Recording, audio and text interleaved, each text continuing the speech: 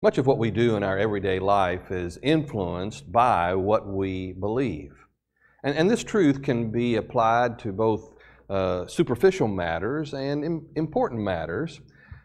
For instance, this morning when I got in my truck to leave to come here to church, I got in the truck and I put the key in the ignition and I turned the ignition, trusting that that truck was going to start.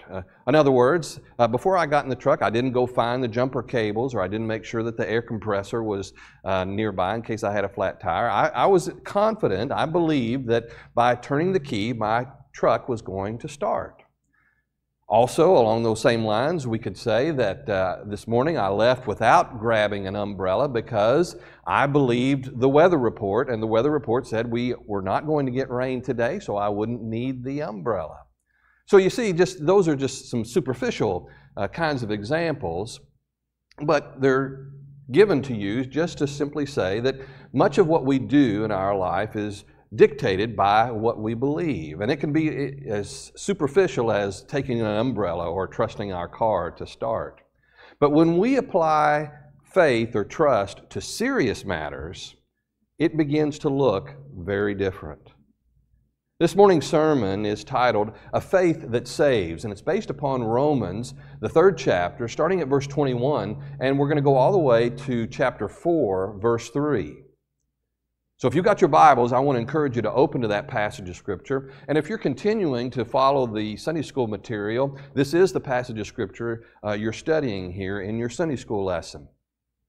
Now, we've been here in the book of Romans for a little while here now, and we've said from the very beginning that Paul, in writing to the church in Rome, is doing some basic things at the very beginning. He's introducing himself. He's also beginning to lay out the things that he believes. But very quickly, Paul gets to the point where he is presenting to the church in Rome a very important doctrinal truth, and that is that we all need a Savior.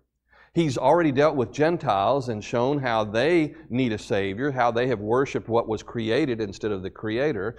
And then he turned to the Jews and began to speak to the Jewish population, making it clear that even Jews need a Savior. Now, what we're going to discover here in the text here today is Paul helping us see how a holy God can have a right relationship with sinners like us who need a Savior. Now, there's a lot of moving parts to that, but we're going to focus on one very simple part that's necessary, that's a requirement, that has to be in place if salvation is ever going to take place at all. And that ingredient, that part that we're going to talk about here this morning, is faith. You've got your Bibles open to that passage of Scripture by now, I hope, and just scan through there with me and see how often the word faith shows up in these verses.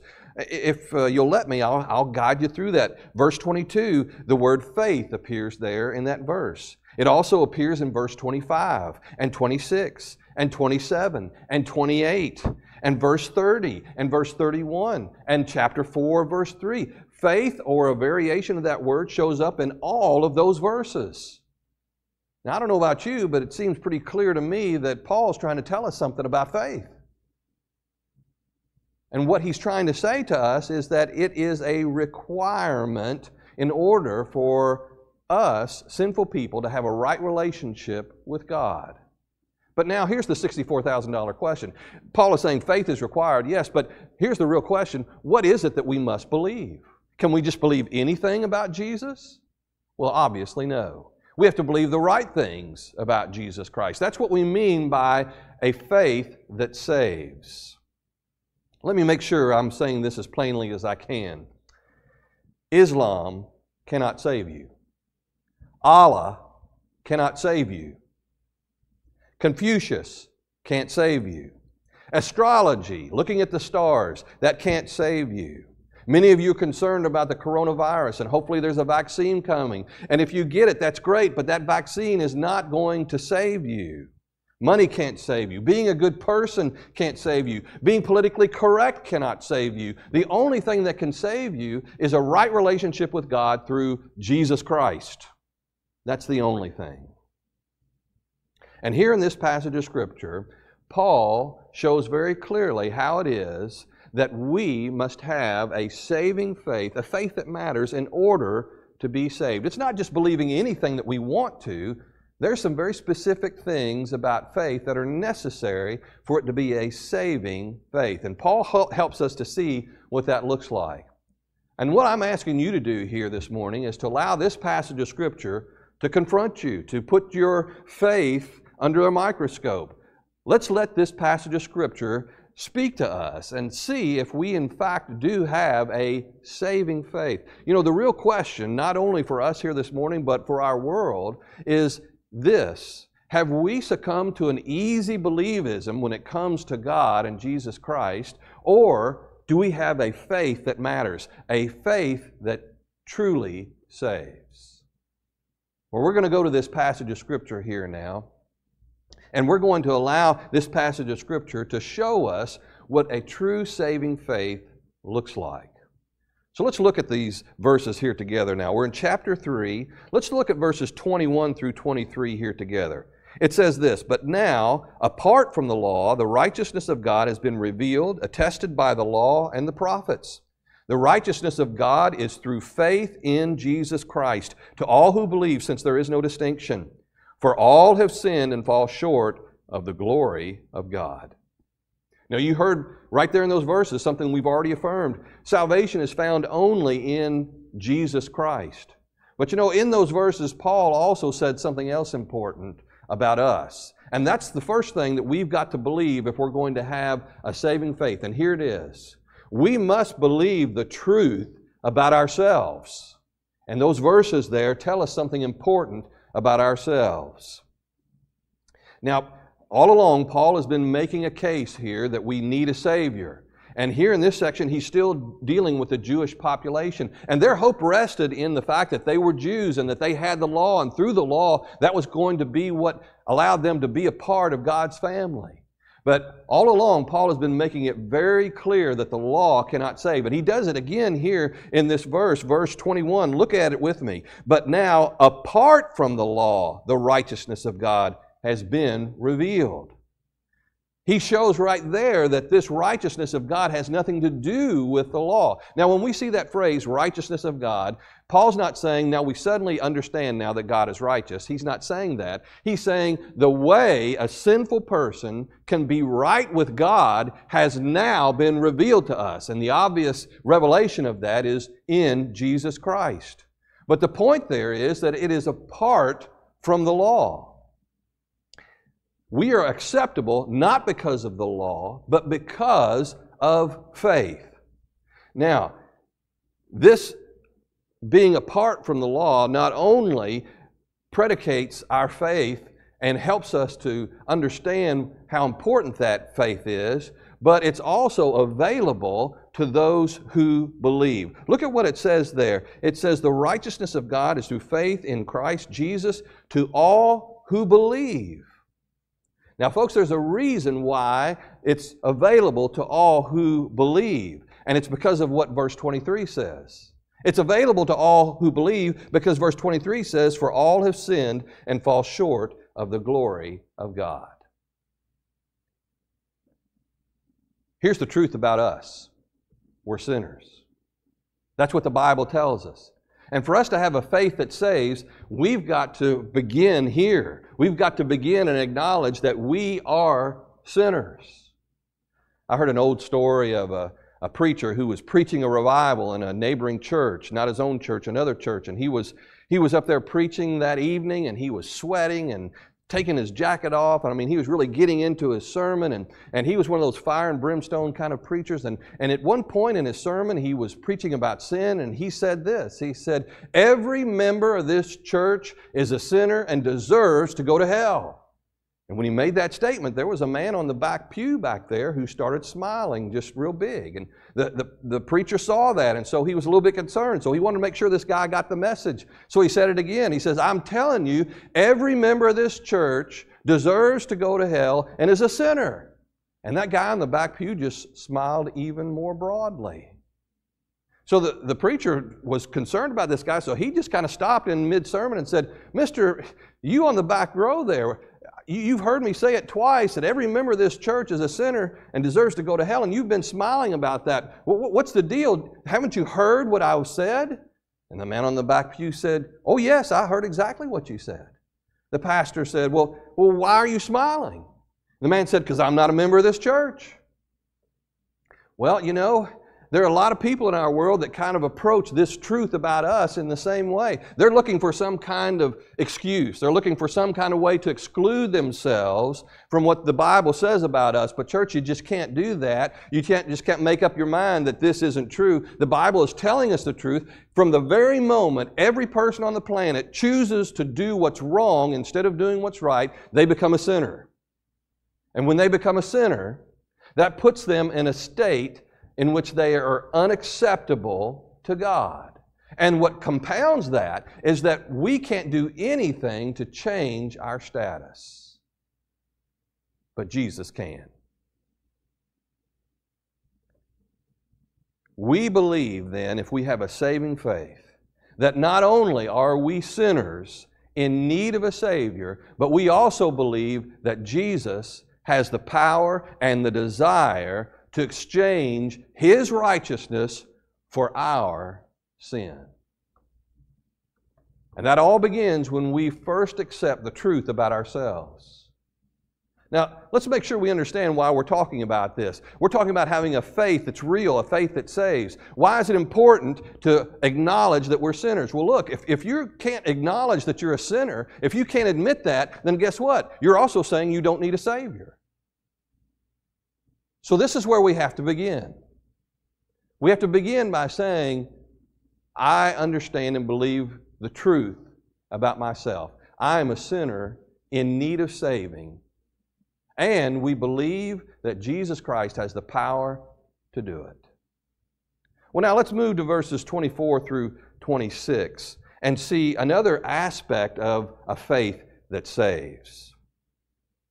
Verse 24. It says, "They are justified freely by His grace through the redemption that is in Christ Jesus. God presented Him as an atoning sacrifice in His blood, received through faith, to demonstrate His righteousness, because in His restraint God passed over the sins previously committed. God presented Him to demonstrate His righteousness at the present time, so that He would be righteous and declare righteous the one who has faith in Jesus." Now here we see another aspect of a faith that saves. We can't just believe anything or everything about Jesus. We've got to believe the important things and the right things. And here's another aspect of a faith that saves. We must believe the truth about grace. Now, we've already established that we're all sinners in need of a Savior.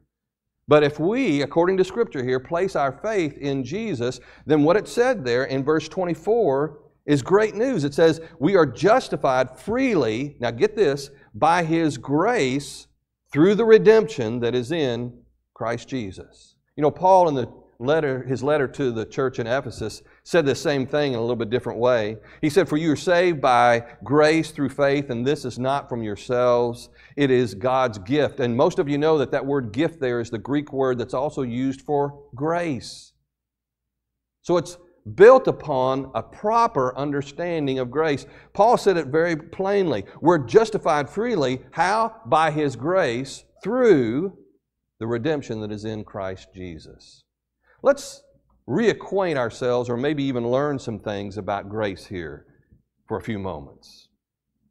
Let's begin there at verse 24, at the very end of it, because it says that, again, we're justified freely by His grace. Now get this, through the redemption that is found in Christ Jesus. What is it saying about Jesus? It's saying that He can redeem us. Now, a person who can do that, that person must be a redeemer, and that's who Jesus is. The Bible even speaks about Him in those kinds of ways, saying that He is a redeemer. That's who He is, that's what He does. Now, most of us understand this concept of redemption and redeeming, but just to make sure that you've got it, it means this. When a person redeems something, they pay a price that either sets it free or gives them control over that thing that they have paid for. So when we redeem someone who is in slavery, we are paying a price so that they can be set free. And many times redemption is understood in that kind of a context, setting a person free. And that understanding is applied very much to the gospel here, because the Bible makes it plain that when we encounter sin and sin becomes a part of our lives, we're enslaved to sin. And so Jesus here is being portrayed as a Redeemer who can pay the price to set us free from the slavery we're in because of sin. Now, a Redeemer is not obligated to do that. A Redeemer redeems not for his or her own benefit, but for the sake of the individual who is enslaved. Now, we've learned something important here about grace, and here it is. Grace is action that benefits someone else. And we see that plainly here when we talk about the gospel. Now, what have we heard? What have we learned? We're sinners in need of saving. Jesus has the power to redeem us. He has the power to pay a price that sets us free. But how does He do that? Well, let's look at verse 25. Verse 25 says, God presented Him as an atoning sacrifice in His blood. What was it that paid the price for our sin? It was Jesus going to the cross. That's what it was. The wages of sin, the Bible says, is death. And if someone doesn't intervene on our behalf, not only will we die physically, but we'll die spiritually because of our sin. But Jesus, because of His willingness to go to the cross, became an atoning sacrifice. He died in our place. He paid the wage that sin demands, death. And in so doing, He enacted grace. Now, notice very carefully that the Bible calls His death on the cross an atoning sacrifice. That word atoning or atonement, it means to make up for. It means to correct an error. It means to make up the deficit. So make no mistake, the Bible is making it plain. We as sinners can't do anything to help ourselves. It took an act of grace on God's behalf to go to the cross and die for us. And through that death, He atones for us. He makes up the difference. He makes up the deficit that is produced in us by sin so that we can have a right relationship with Him. Now that tells us something else important about grace. Don't miss this. One aspect of grace is the truth that the cross is sufficient. In other words, what Jesus did on the cross was enough to save you and to save me. We don't have to add anything to that. We don't have to add our good behavior. We don't have to add rituals. We don't have to add any kind of added theology or philosophy. What Jesus did on the cross is sufficient. And we have to believe that what He did on the cross was sufficient. That my salvation is rooted in the hard, difficult work that He did for me on my behalf, an act of grace. Now finally, as we look at verse 26 here, we understand another part of grace being given to us here in this verse. Grace really isn't grace if God is not righteous. But what does it say in verse 26? God presented Him, that's Jesus, to demonstrate His righteousness at the present time so that He would be righteous. You know, what is being communicated here to us is this. God is a righteous God. God, even though He has made a way for us to have our sins dealt with, that has not changed His quality, His character, His attributes. God is still righteous. God still hates sin. God will always oppose sin. God will always do the right thing. But in His grace, in His recognition of our pitiful situation because of what sin has done to us, God, still being a righteous God, made a way for you and I to be saved. Not by asking us to take responsibility for our sin, but by taking responsibility for our sin Himself. The Bible says plainly in another section that Jesus became sin for us. You see, we can't begin to understand the scope of grace until we understand it's coming from a righteous God who hates sin and yet was willing to become sin for us so that we could be saved. Let me say it as plainly as I can. For a righteous God to love a sinner like me, it takes grace. And we've got to believe the truth about grace if we're going to have a faith that saves.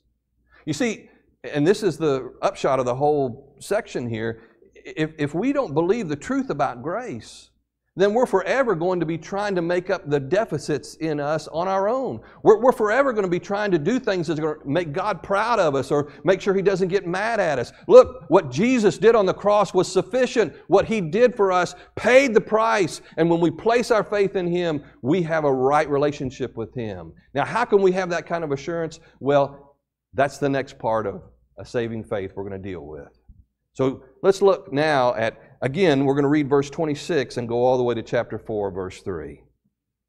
God presented Him to demonstrate His righteousness at the present time so that He would be righteous, now listen to this, and declare righteous the one who has faith in Jesus. Where then is boasting? It is excluded. By what kind of law? By one of works? No, on the contrary, by a law of faith. For we conclude that a person is justified by faith apart from the works of the law. Or is God the God of Jews only? Is He not the God of Gentiles too? Yes, of Gentiles too, since there is one God who will justify the circumcised by faith and the uncircumcised through faith. Do we then nullify the law through faith? Absolutely not. On the contrary, we uphold the law. What then will we say that Abraham, our forefather, according to the flesh, has found? If Abraham was justified by works, he has something to boast about, but not before God. For what does the Scripture say? Abraham believed God, and it was credited to him for righteousness. A saving faith also includes this important truth. We must believe God is faithful. Now, if we go back to verse 26 and look at that verse, and then we go fast forward to chapter 4, verse 3, both of those verses tell us what God will do when we place a saving faith in His Son, Jesus Christ. What will He do? He will declare us righteous. That's what God will do. Have you ever heard somebody say, man, that sounds too good to be true? You ever heard that? Maybe you've even said that. And maybe you've even heard someone say, you know, if it sounds too good to be true, it probably isn't true. And we understand in our day and time that there's a lot of marketing that goes on that, well, we're not sure if it's true or not. It's just designed to get us to do something. But I'm here to tell you, church, what you're hearing right here tonight, or this morning, what you're hearing is an offer that is true, a remarkable offer in which God Himself is saying, by the mere fact of you placing your faith in Jesus Christ and making Him Lord of your life, I am going to do a supernatural act. I am going to take your sin and forgive it and trade it in and give you righteousness. God has done all the hard work. God has done what is necessary for you and I to be saved. Our contribution is to respond in a saving faith. And when we do that, a supernatural transaction takes place. Our sins are forgiven. And God sees us through the blood of Jesus Christ as a righteous person. Abraham is a good example of this. Paul in his wisdom uses Abraham here, and he does so for this reason. Abraham lived before the law was ever given. You know, Abraham was on the earth way before the Hebrew people were there in Egypt, way before Moses showed up and led them out of captivity. Abram lived many years before that, and God went to him and God established a covenant relationship with Abram, and He spoke to Abram about it many times. But we see here in chapter 4, verse 3, Paul using the very scripture back in Genesis to support this case, that it's faith that makes us righteous before God. Look again at verse 3. For what does the Scripture say? Abraham believed God, and it was credited to him for righteousness. This comes from Genesis, the 15th chapter. And I want to read verses 5 and 6 just to make sure we get this all together in our minds, what's really happening here. So if we go back to Genesis 15, verse 5, this is God speaking to Abram, and it says this, He took him outside and said, look at the sky and count the stars if you are able to count them. Then God said to Abram, your offspring will be that numerous. And then here it is, the verse that Paul quotes. Abram believed the Lord, and he credited it to him as righteousness.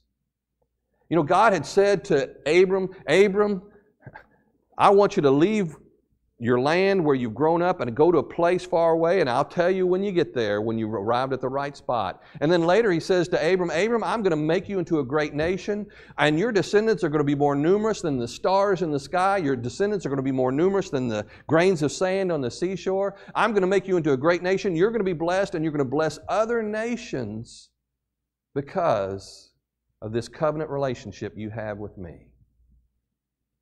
And the only thing that Abram did was believe what God told him.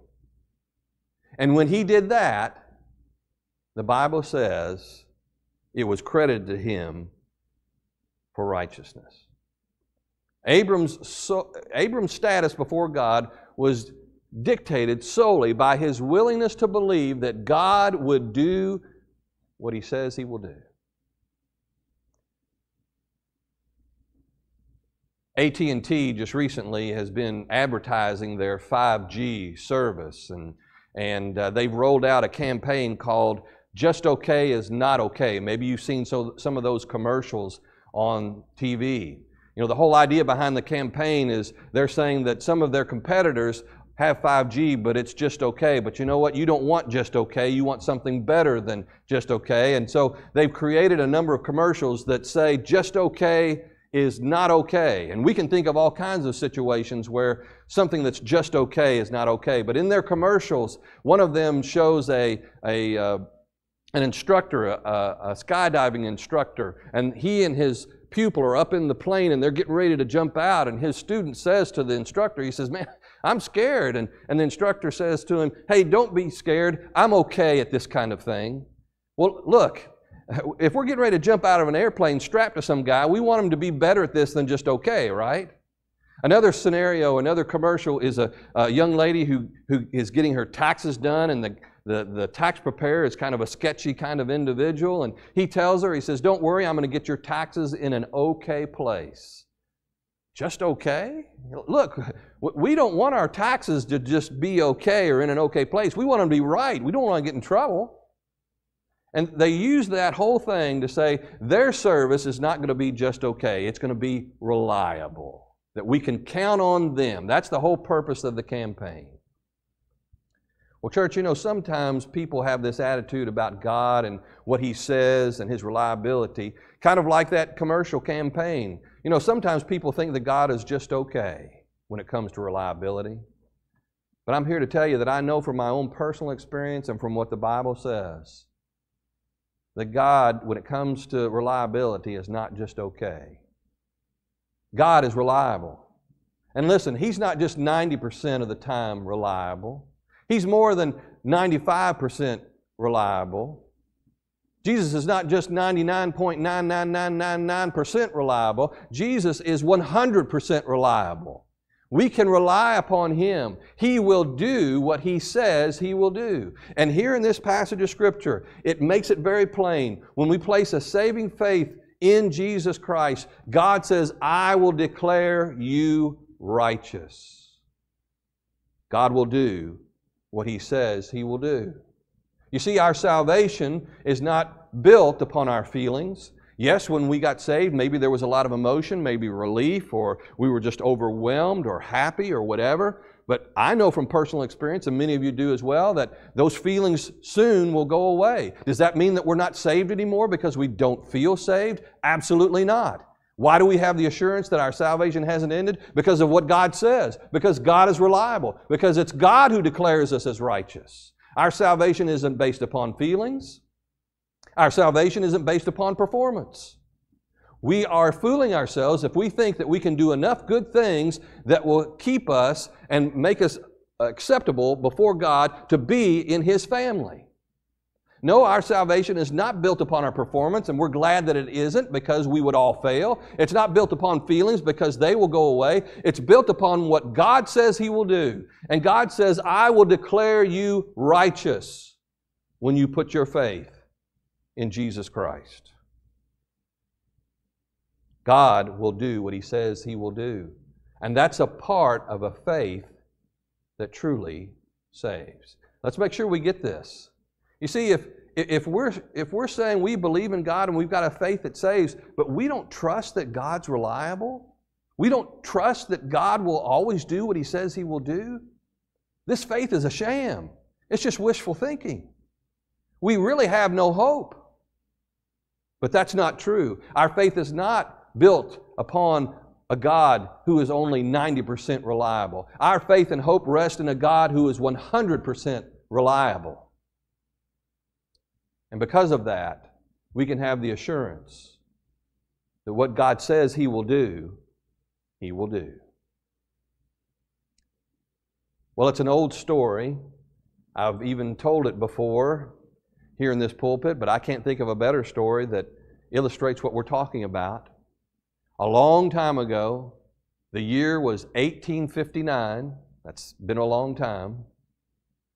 A Frenchman, a French acrobat who went by the name Blondin, he decided that he was going to stretch a cable across Niagara Falls and then walk that tightrope. Word got around that that's what he was going to do, and you can imagine crowds gathered at both ends of that cable to watch this man walk a tightrope over top of Niagara Falls without any kind of safety net, without any kind of security. And the day came for him to do it, and Blondin got up there and he walked across that tightrope, that cable, made it from one side to the other, and then he turned around and he walked back the other way. And this fellow Blondin, he didn't do it just one time. I mean, he made a real spectacle out of this. He did numerous things while he was walking that tightrope. He read a book one time. He ate an omelet one time. He carried a person one time all the way over and back. And there was one time in particular when he took a wheelbarrow and he pushed a wheelbarrow in front of him all the way across as he was walking that tightrope over top of Niagara Falls. When he got to the other side with the wheelbarrow, he said to the crowd, "Do you think I can do it again?" And they all cheered and said, "Yes, we know you can do it again. You've been walking that tightrope many times here now. We know you can do it again." And Blondin said to the crowd, "All right, I need a volunteer. Who will get in the wheelbarrow now?" And you can imagine there was a very different response. There weren't too many who took him up on the offer to get in the wheelbarrow.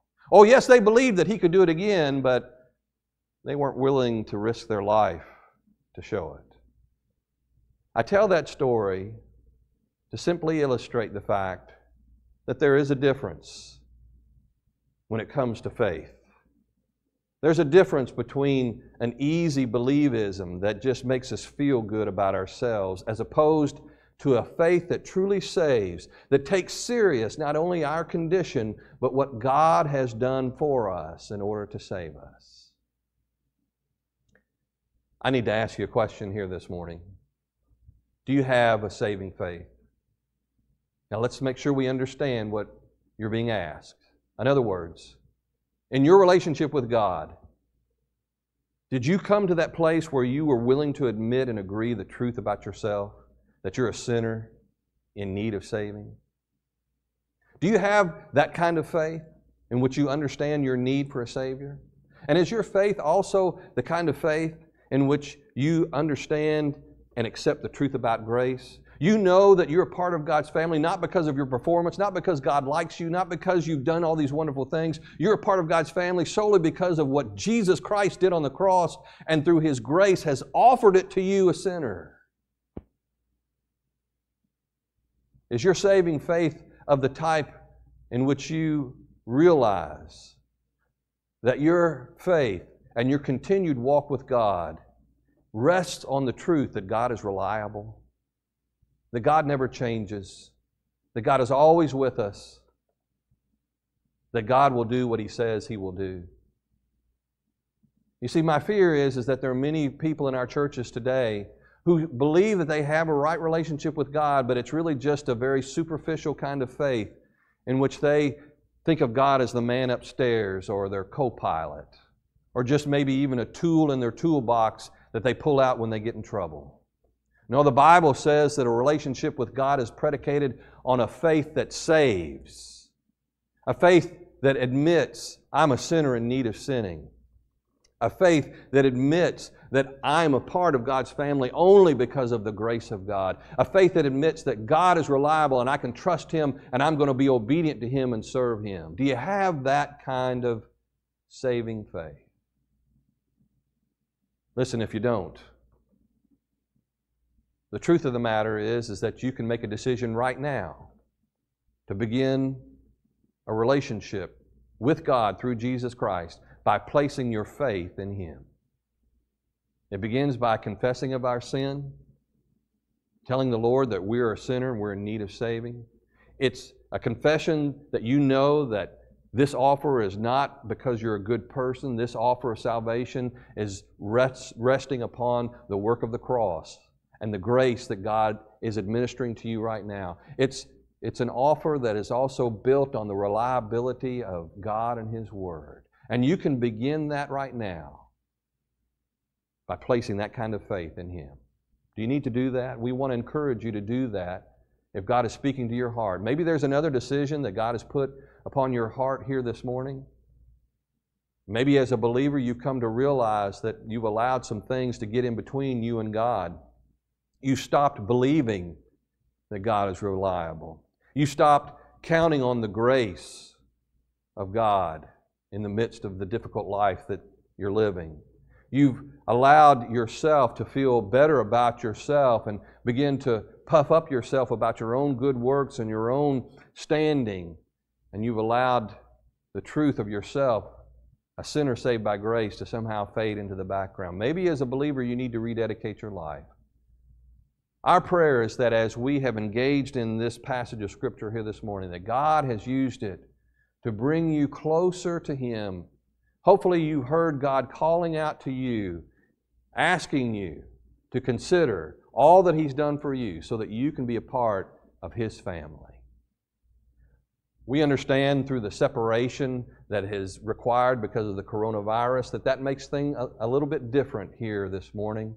But I want you to know that if God has placed something upon your heart, if you need to talk to someone, if there's a decision that you need to make here today, I'm just a phone call away, and so is Charles, so is Kevin. So if God is speaking to your heart and there's something that you need to talk about, give me a call, or Charles or Kevin. We're here to serve you and your spiritual needs. Won't you do that? We pray that you will. Thank you for tuning in, and I'll see you again real soon.